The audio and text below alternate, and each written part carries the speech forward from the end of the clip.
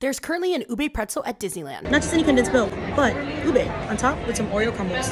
It's what inside that matters the most. So, oh my god, when it's hot, it's hot. You see the filling?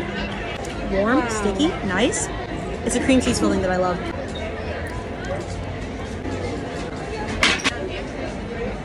This is delicious. It's like a little bit more saltiness than the regular cream cheese pretzel, but it's really nice because it adds a savory touch to it. Cream cheese is good as always. Super melted when you eat it fresh, but what's great is the texture from the Oreos. Oh. A little messy, but life can get a little messy sometimes, and it's okay. Still tastes great.